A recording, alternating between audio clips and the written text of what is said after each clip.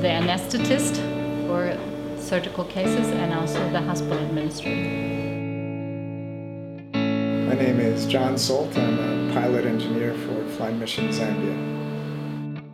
The most people that I fly are medical staff into areas that have very limited health care. Flying Mission is very beneficial to Mukingi. Probably the greatest extent is bringing in help. It's much easier to get out here by plane than it is by road. My name is Gert-Jan van Stam. I live in Macha in Zambia, southern province. We had no means of other transport than by car, which was very dangerous and very difficult to do from the terrible roads that we had. Most of the things I can honestly say would not have happened if the plane was not there.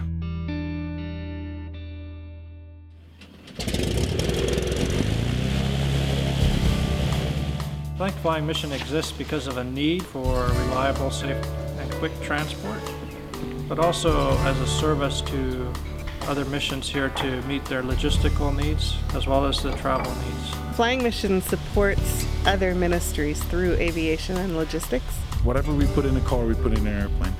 Flying Mission's goal is to improve the effectiveness of workers that are here, giving them more time to serve people and spending less time traveling on really bad roads.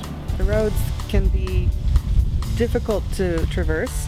They can also be very dangerous at times. Flying is by far safer, quicker, much more effective. People can get to where they need to go, and they can do what they need to do in a much shorter amount of time. By us just getting them there or bringing them the things they need, that's how we're helping Zambia.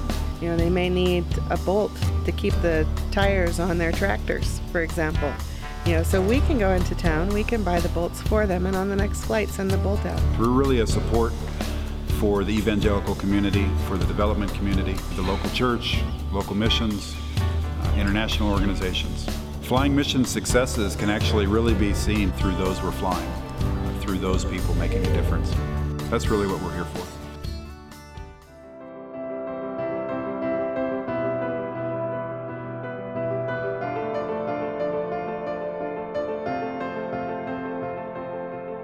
What even John did today, the expertise, he has skills not only as a pilot but as an engineer. He flew in the day that it broke and was able to tell us some things, and then communication with the company that made it, and then they were able to bring out the parts here, and then they also had like the expertise to be able to fix it where I lack it.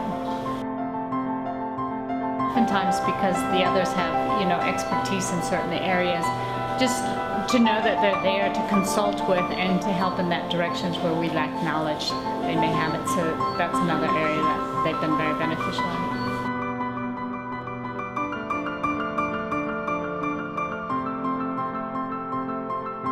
Africa needs infrastructure, but it also needs air transport. These are just roads through the air. The plane really is an innovation. We do need planes to unlock areas that have not been unlocked, and then watch what God is doing.